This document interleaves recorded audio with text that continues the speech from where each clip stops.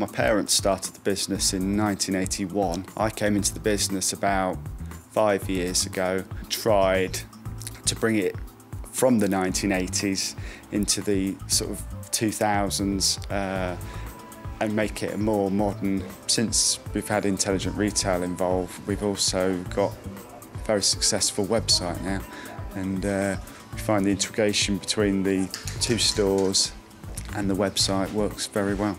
One of the main problems we had before we had the intelligent retail system was stock control. You know, we ended up with too much stock all the time, and it's far easier to see what we've got in stock and also you know, what we need to be ordering in, rather than just ordering things and ending up with too much stock. Yeah, the new website has had a great impact on sales online, and also it's helped sales in store. We're getting local people order products from us from the website. You know, it saves them even having to bother coming in the store.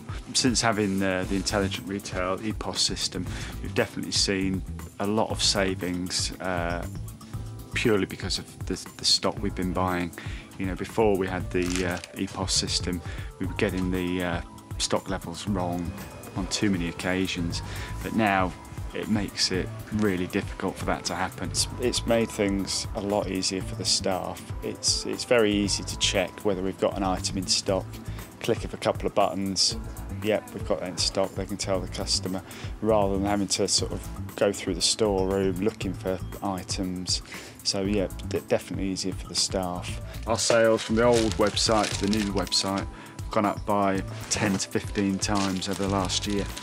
So we've taken the business from a single store to now a very successful multi-channel business.